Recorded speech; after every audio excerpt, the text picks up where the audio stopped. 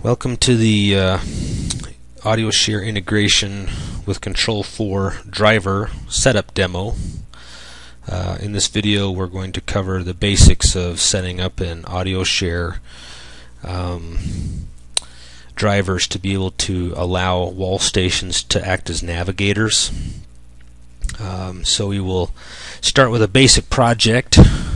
We've already created some rooms just to keep time short.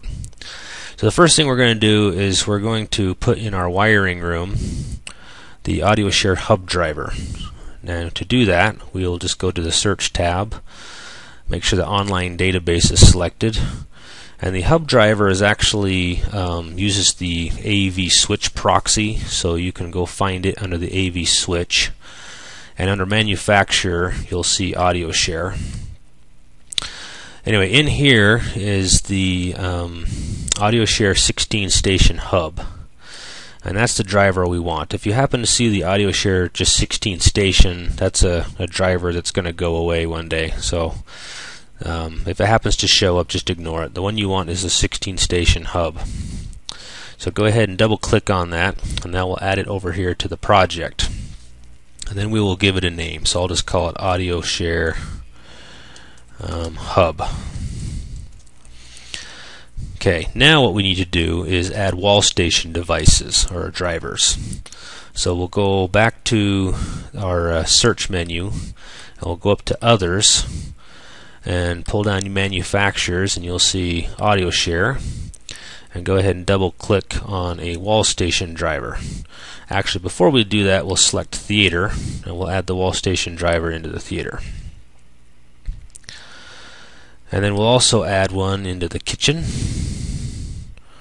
and we'll also add one into the master bathroom. Okay, so now we've got the AudioShare drivers assigned. We can go into each AudioShare Wallstation device, and we can change its AudioShare address to whatever the address is of the Wallstation in that room.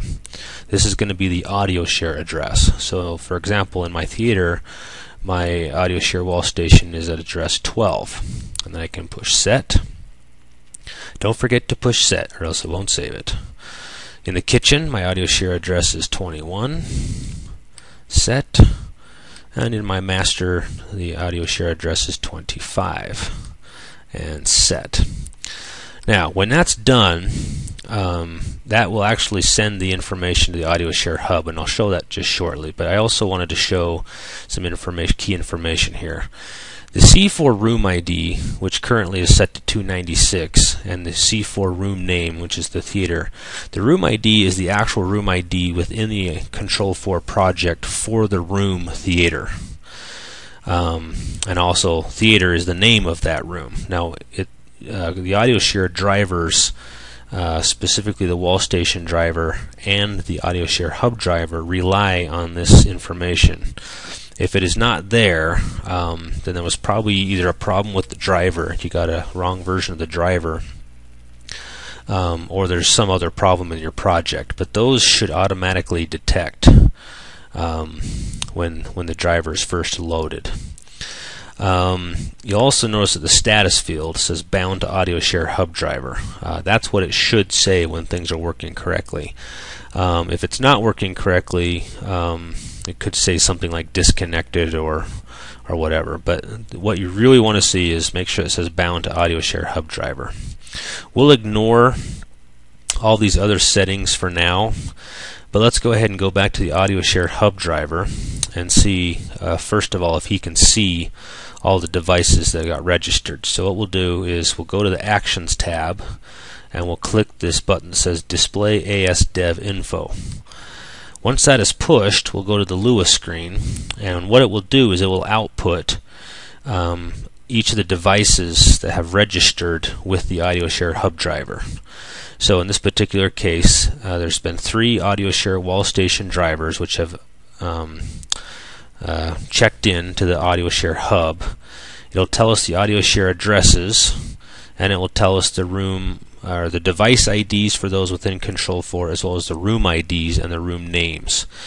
So that's one way to validate that all of the drivers have properly registered themselves with the AudioShare hub driver. is using that method. Now, the other thing we need to do is we'll look at the AudioShare hub driver, and we need to make sure that its initial settings are set correctly. The very first setting is the control address setting. Now, this is the address that the AudioShare system sees Control4 as if Control4 was part of the AudioShare system. The possible values range between 251 up to 254, and 254 being the default address. More times than not, you'll never change this, but I want to make it I want to bring it to your attention so that in case you have multiple integration points with an AudioShare system which may have different controller addresses, that you make sure that these addresses are unique between each of the integration systems.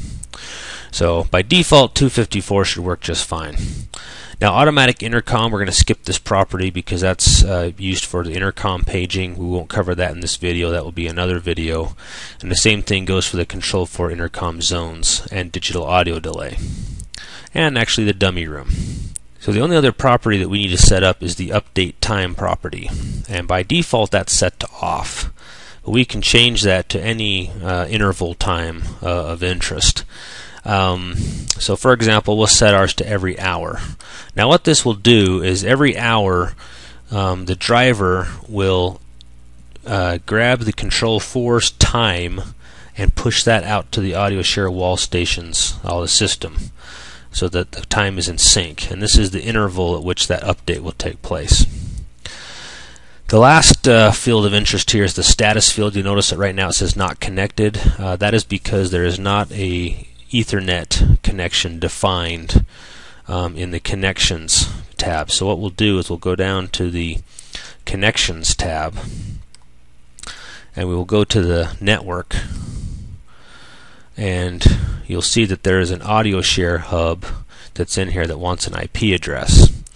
Now, by default, all AudioShare hubs come with DHCP. And the way that you can know this is if you bring up the AudioShare programmer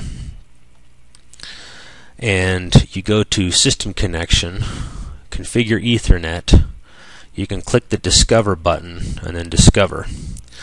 And what this will do is it will go out and find all the AudioShare devices that have Ethernet capability on it, and it will bring them to your screen. So here you can force let's say for example I want to take this AS hub device here. I can, which I've already done, but you can force the static IP address of that device. Once you know that static IP address, you can simply take it and copy it and store that into this AudioShare. Oh, sorry, I'm running a virtual director. But anyway, you can change that IP address of the hub device there. And once you've done that correctly, this will say, status should change to say that it's connected to the AudioShare hub. So anyway, now that we've done that, we've basically have the system set up. It's truly that simple. To do some extended configuration for Control4 Navigator capability, you can go into the AudioShare Wallstation devices, and you notice that there are shortcut keys. Each one of these shortcut keys corresponds to a key that's on the AudioShare Wallstation keypad. And what you can do is